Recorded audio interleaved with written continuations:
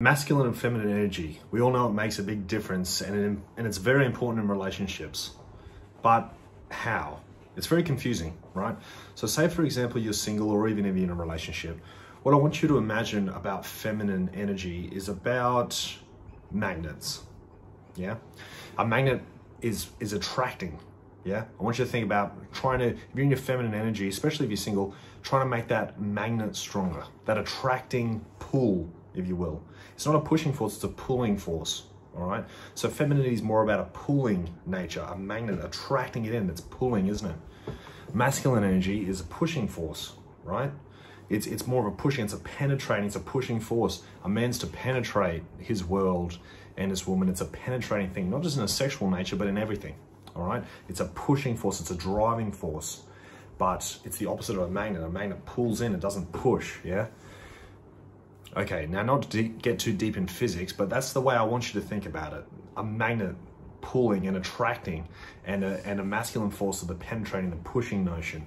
So if you're a female, I want you to think about how you can make that magnet stronger.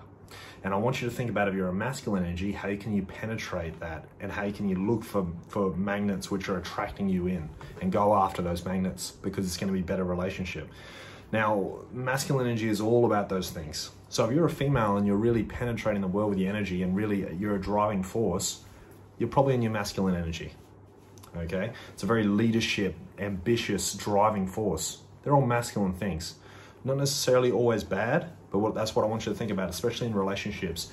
If you're that very driving force, very ambitious, very driven, and you're always pushing forward, you're probably in your masculine energy and it's probably holding you back to some degree in relationships. It's probably hurting your happiness and life satisfaction.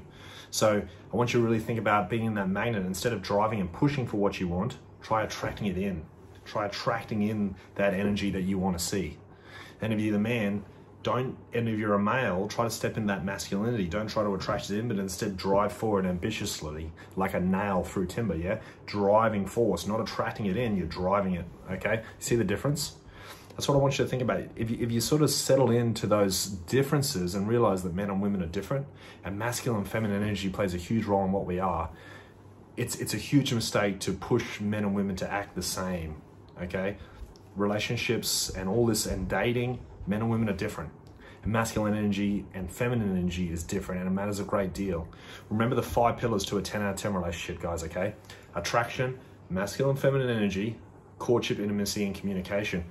Masculine, feminine energy plays a huge role, and when the roles are reversed, see, a relationship can often start where the man's masculine and the female's feminine, but then over time, over the years, she goes into a feminine nature and she goes into masculine states and he goes into his feminine energy, and the relationship's all messed up and they're not very happy and they call me and they try to get it back. Now, the longer it's in this state of her being masculine and him being feminine, the harder it's gonna be to get back, okay? So couples come to me who've been stuck in this way for 10 years, yeah? Where she's in a masculine energy and he's in his feminine energy, and it's been like that for a decade. Trying to get that back is almost impossible, okay? Because she's gonna fight all the way, trying to get her into a feminine energy, and he's gonna try to push it, but then it turns into 2 bulls butting heads. Lots of arguments, 2 bulls butting heads, 2 people trying to be the leader. It's a very messy situation.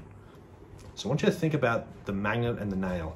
Yeah, the magnet attracts what it wants in, and the nail penetrates in towards its goals and ambitions. And that's the difference between masculine and feminine energy. I hope that helps. It's a little bit of an analogy that we've come up with. I hope that helps. I hope that helps. I hope that somehow furthers your understanding of what masculine and feminine energy is all about and how you can better use it to really live the life that you really want to live.